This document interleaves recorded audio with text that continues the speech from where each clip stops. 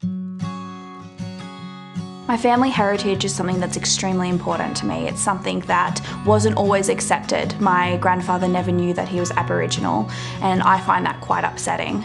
I've really been actively searching it out, learning about it, talking to my aunties, having my mob mentor me, and all of the things that I've missed out not having community growing up.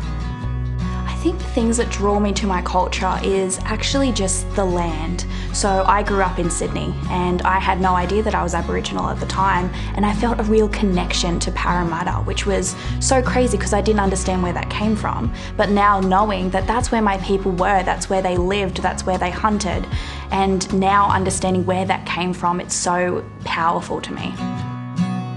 There's been a couple of difficulties that I've experienced, one of them being my family. So my grandfather was never told because in his era it wasn't accepted and it wasn't supported to be Aboriginal. It was quite a negative thing. Another challenge that I've experienced is I don't fit the typical box that Aboriginals get put into. I look different, I speak different, but that is the good thing about being Aboriginal. We are so diverse, we are everywhere, and I think that it's something to be celebrated. If you are going on this journey, you need to be proud of it, take a curious approach, have a look into it, find your connection to country. There's no right time to start looking into your heritage.